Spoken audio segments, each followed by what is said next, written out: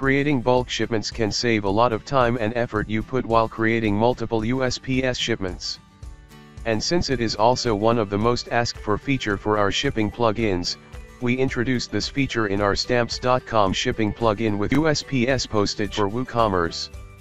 This is going to make the shipment creation an easier task for the users. So let's get started with the steps involved for creating bulk shipments. Go to your WooCommerce orders. Select multiple orders by checking the boxes on the left. Click on Bulk Actions and select Create Stamps USPS Shipment from the drop-down, and hit the Apply button. This might take some time before you get the completion messages.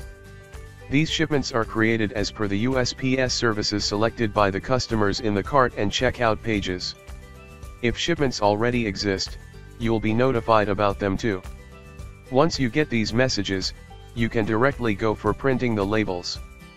But before that, let's see how to set a default shipping service for the orders placed with free shipping and flat rates, where your customers don't have to select a shipping service on the cart and checkout pages. Click on your WordPress dashboard.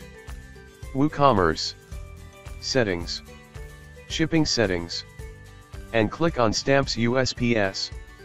Since we are setting up bulk shipment option, move to the Label Generation tab. Now scroll down to Bulk Shipment, and select the default services for domestic shipments. This default service will be used to create shipments for those orders which don't have a USPS service selected by your customers. Just as the domestic services, select a default international service, and click on Save Changes. And finally, you can go for printing labels whenever you need them.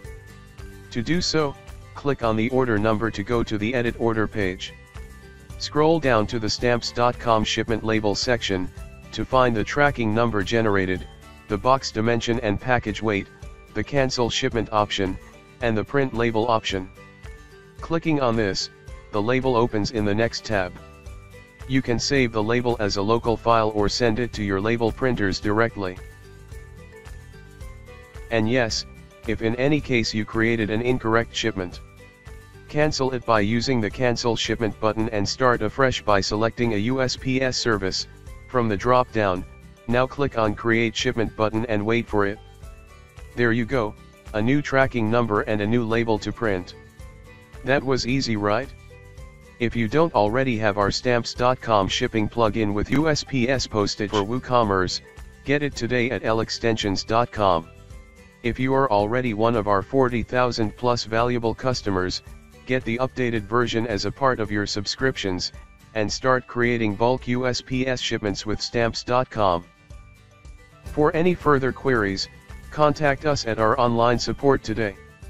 And don't forget to like this video and subscribe to our YouTube channel, for more informative videos related to WordPress and WooCommerce plugins.